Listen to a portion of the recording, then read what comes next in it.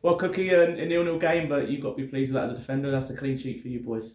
Yeah, I mean, always take a clean sheet, but I think there's an opportunity there to take 3 points and push ourselves further away from that relegation zone. So, yeah, I'll take the positives of a clean sheet, but actually disappointed that we didn't get all 3 points. Bit of a chess game of a match, wasn't it? Very tactical and neither side letting up. Yeah, I thought we were the better team in the first half, and they probably, had one over on us on the second half.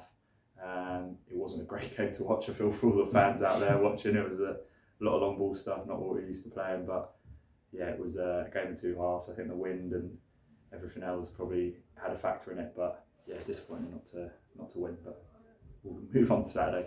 There's been changes in the system at the back, and there's sometimes you're a 3, sometimes you're a 4. Yeah. You've built quite a good partnership up with the boys there, especially Skip as well recently. Yeah, I think we can adapt to the opposition. I think when we beat them at their place, we played a 4 because they play 4-4-2. When we lost against EC when they played 4-4-2, and we had 5 at the back. So actually, we trust the gaffer when he makes the decisions on whether we play 5 or 4.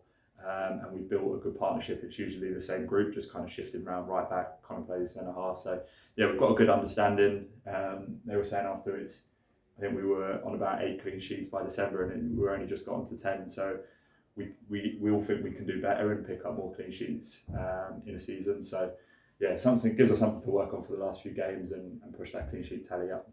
And how have you found the season so far yourself? Do you feel it's a sort of continuation from how you finished last year at Woking?